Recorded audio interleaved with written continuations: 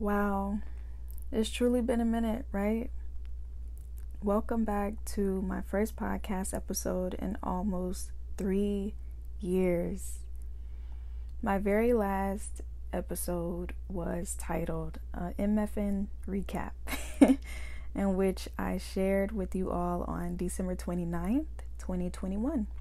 So this upcoming December would have been 3 years, but I'm so grateful to be diving back into it a little before that because 2 is my favorite number, but also so much has happened, so much so to the point where I don't think that therapy would be something that will allow me to thoroughly channel all of the sacred rage that I feel, all of the joy that I feel, all of the gratitude that I feel, all of the many experiences that I've experienced since then, and especially since becoming a mother. I have been taken on quite the journey. I have been experiencing such an awakening, a reawakening, such a death, such a rites of passage, and this is not really something that I feel like I could ever really put into words. This is just one of those many things, much like my trip to Kemet and all of my other travels, where you just really had to be there. You really just have to be here, to be present, to really experience it to such a magnitude and such a degree.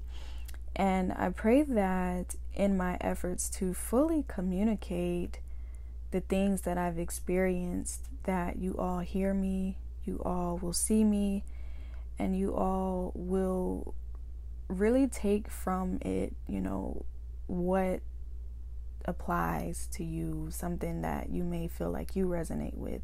May not be in its entirety, may not be exactly, it might not be definitive, it may not be this linear thing, but I thoroughly trust that in me coming back, it will be like 10 times better than where I was before. I took a moment to really scroll through all of my podcast episodes, and a part of me kind of cringed. For one, everything is capitalized, so I must have felt some type of way. But also I was a little emotionally unintelligent, and for me that's not really like me, so, but I also gave gratitude because of that. It really showed that in the moments where I was really hurt by something, I hopped on a podcast and let that real and raw emotion be channeled to something great, channeled through something beautiful. And I really loved that about myself. So I kind of had to take a step back to say, it wasn't so emotionally unintelligent. You really did show up as Mama Alchemist. You weren't a mama back then, but you were an alchemist, you really transmuted the shit into something great. And so that's what I really want to continue to hone in on in this new season of my life, in this new season of my podcast episodes. And I will give the disclaimer, I still don't really want to edit anything. Y'all will hear me being a mother, and I just want to keep it real and raw. I feel like that's the very thing that has brought me back to podcasting is, where I am presently, and feeling like my real and raw essence isn't truly accepted or respected by a lot of people. And when I am not in my real and raw essence, I am often passive. I am often feeling fake as fuck, and also trying to save face and inevitably hiding who I am because I fear that other people will not accept me. And so I've kind of done this dance for a long time in my life. I'm currently working on a huge project in which I pray that will be finished by 2025 sometime. But who knows? I'm not rushing it, but I came across some writings where I basically said it multiple times. Like, I'm always dimming my light, always dimming my light. And so as I went through my podcast episodes, I did see where, aside from the Healing the Bitch episode, where I shared an episode about seeing myself, I think that was like the beginning of me truly like seeing myself and working towards accepting myself, though I don't feel like I was there yet.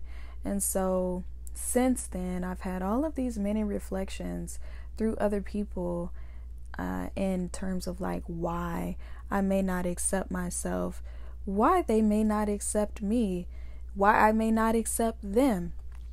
So I've just really been coming into a space amongst other messages and reflections, primarily built upon seeing myself. And so I feel like, once again, that has been the fuel to come back to podcasting. Because again, you know, people don't accept real and raw. Not always. And for the ones who claim they do, for the ones who claim they are authentic, it truly shows whether they do or not when they are back against the wall, face to face with somebody who's given them that real and raw.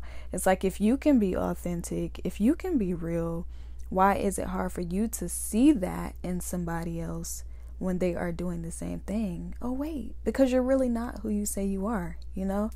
And so in all the ways that I've been challenged, I always accept the fucking challenge, because I prefer my relationships to be real and fucking raw. I'm talking about blood raw.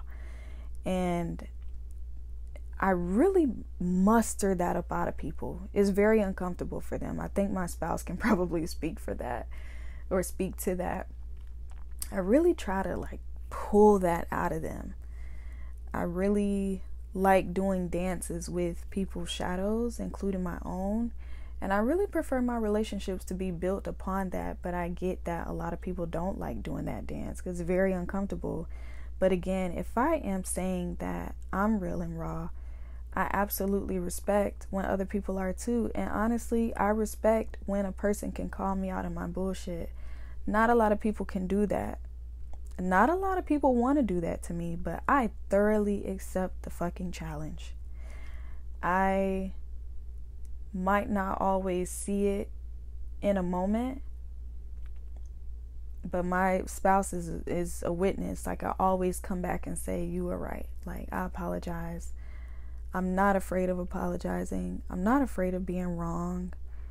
I thoroughly respect the people who can straight up say, like, no, Satin, you know. And I might banter with you back and forth because I'm processing the thing. But to bring it home to the reason for me podcasting to begin with is because I really didn't feel like therapy was something that would help me.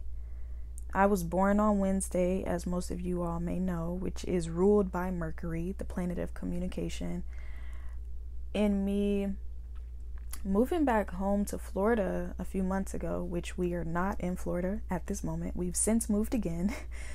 I was at my mother's house just like going through some old things because she was moving. And so it was a beautiful time to just sit and reflect. I got a lot of my childhood memories from her. And one thing that I came across, well, two things that I came across, was a short story that I created about a dog in a house. And I think I was like in second or third grade. And then I also came across a note. She showed me that I wrote her a note expressing to her like why I apologize for like slamming a door in her face or something.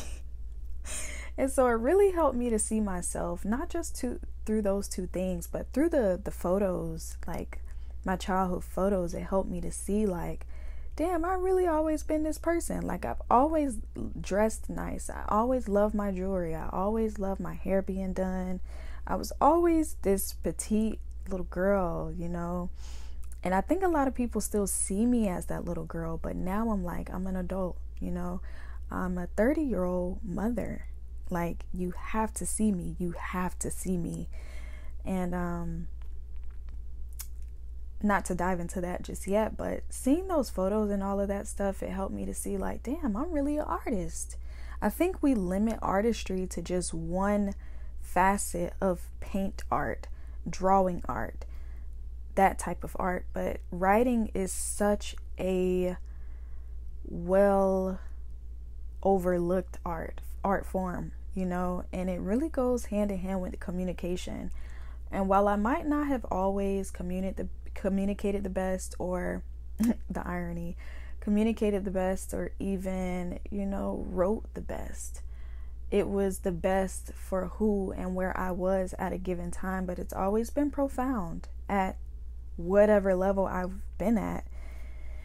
And I'm starting to see myself as an artist, as a creative person, as a creator, and not creative, because I am a creative person, but identifying with who God is. You know, I'm not God, but if I come from this divine source, and this person is this being, this divinity is a creator, I must be a creator as well. I created a whole being. So to really be able to see myself in such a magnitude has been helpful. To see myself as like a person who's always been this person. Like, to see myself as, Satin, you've always been this person. You know, it has been really helpful for my retrieval, for my homecoming, because while I've been journeying out in the world, there were people around me trying to make me feel like who I am and who I was at that given time is no bueno, not a good person. You're this, you're that, XYZ, instead of just respecting who I was at that time. And though at my core essence, I might have been a person I've always been, but deep down, people evolve, people grow, people change. And so instead of accepting that, they've written me off and inevitably made me feel less than. And so in my homecoming and my retrieval, and coming back to this space that has always felt good, which was communicating, you know, it feels good to be back doing this damn thing. I've experienced a bit of panic and anxiety about what my life will look like as a mother, especially trying to get back to the things that I enjoy, such as podcasting, such as doing YouTube with the infant or a toddler, like running around. And I'm like, yo, I can't do this. I literally can't do it. But I realized that I gave birth to him unmedicated. It might have not been in a space that I wanted to give birth, but I did the motherfucking thing. I probably labored longer at home than I did in the space that I didn't want to give birth at. But even when I arrived in that space, I advocated for me. I only birthed for 6 hours. I took my placenta home. I did the fucking unthinkable. I did the things that women who came before me did not do, probably were not able to do. So when I think about that, I feel like I can do anything, you know? And so I'm doing the motherfucking thing. I'm podcasting. I am doing so much more. And I'm ultimately being impeccable with my word, you know? That's my goal. I realized like a lot of the things that I quote unquote failed at was just a reflection of me not being consistent, not being impeccable with my word, and ultimately not moving on God's timing or the divine's time, but more so just creating based on how other people feel and perceive me and what I'm doing. And that is not sustainable at all. So coming back to this space once more is an ode to myself, because I owe it to myself to just do what I love, do the thing that God is guiding me towards, and just worry about all of the other things later.